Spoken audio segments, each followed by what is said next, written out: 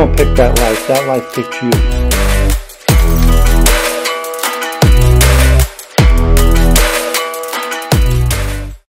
Welcome to Sitdownnews, and before I begin, I'd like to mention our sponsor. Ratchet is a clothing company from the UK started by a young man with a vision, a dream, and determination. They have various prints and styles for men, women, and children. I'll include a link to their website down below in the description for this video.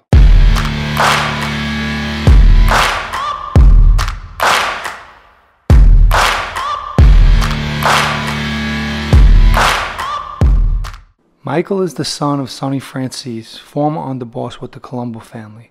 Sonny has since passed in 2020. In October of 1975, Michael became an inducted member to his father's family. Ironically, one of the guys inducted with him that day was Anthony Guzzo's father, Vito Guzzo Sr. Inside of 5 years, Michael had a captain's position and by 1986 was listed as number 18 on Fortune magazine's The 50 Biggest Mafia Bosses. I'm not going to go into the specifics surrounding Michael's departure from the life. Nevertheless, in 1995, he made that decision. Important to keep in mind, I didn't make my own decision to walk away until 23 years later in 2018. As far as errors go, that's a substantial time difference. Alright, today I'm going to do a follow-up of Michael Francese's video reviewing my appearance on Insider. Now, before I begin, I just want to make clear that Michael's video, in my opinion, was very respectful. But although we both were in the life, we come from two different time periods. And although people may have different opinions or disagree about something, does not mean that there's any brewing drama. If there's one thing that both Michael and I have in common, it's that we don't entertain negativity. The first thing Michael disagrees with me on is when I say that the honor, loyalty, and respect have been replaced with selfishness and greed. Michael mentions the word corruption and says that there was always corruption inside that life. However, my statement had nothing to do with corruption. We were all criminals and were all corrupt, myself included. By making a broad statement does not mean that every single guy in a life has no honor, loyalty, and respect. However, when you see 80 to 90% of the guys have nothing but selfishness and greed, my statement has a lot of warrant. With regard to suing, I could give you an example.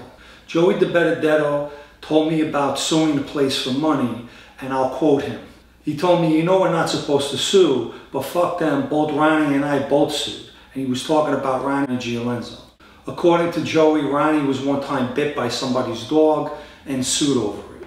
Obviously, if you have a legit business and somebody sues you, you're allowed to counter-sue to defend yourself. In regard to the stocks and bonds, this was not part of my ceremony, but it was told to me. I believe I specifically said I'm not 100% sure if that's still in effect today.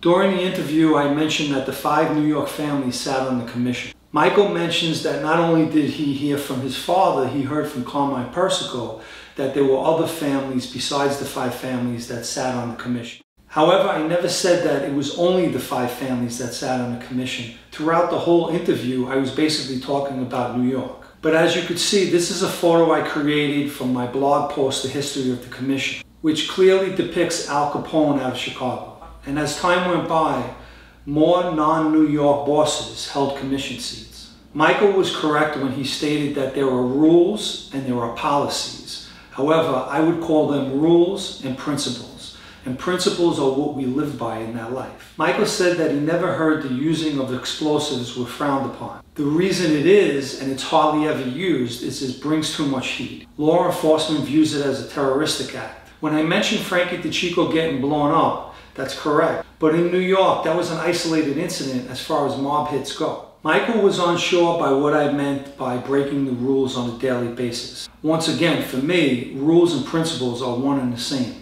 But in all fairness, Michael mentions that I wasn't being specific, so let me be specific. As a friend or an inducted member, when you're speaking to another member, you're obligated to speak truthfully. It's where the honor and the respect take place. Michael, being a former capo regime, you should be familiar with this. However, in my time, I've seen and witnessed guys in that life lie to each other every single day. You also can't call another friend a liar. This also goes on all the time. They're calling each other liars. When I was in the life, guys were lying to each other every day, and I'll give an example. John's brother Spanky. John, do me a favor. Don't tell Joe Cafe we did this score together. So basically he's telling me that if a captain asks me about it, I have to lie to him. One of the guys in our crew, hey John, if Big John asks you this, tell him this. So the guy's asking me to lie to our captain. Or here's a famous one.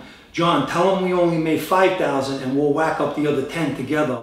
If my captain asks me, how much did you make? I'm supposed to lie to him. Michael, I think that you might have been mistaken. You said that I said that Meyer Lansky created the 5 families and the commission. What I did say was the creation of the commission was the idea of Meyer Lansky. Actually, Meyer Lansky and Arnold Rothstein came up with an idea, the board of directors. It was suggested to Luciano, who created the commission. I was told by an old-timer that years ago the bosses were called fathers because a father is looked at as the head of a family. Michael mentions he's never heard of this before, and that's fine, he hasn't heard of it. I heard it. It doesn't mean it's true or it doesn't mean it's not true.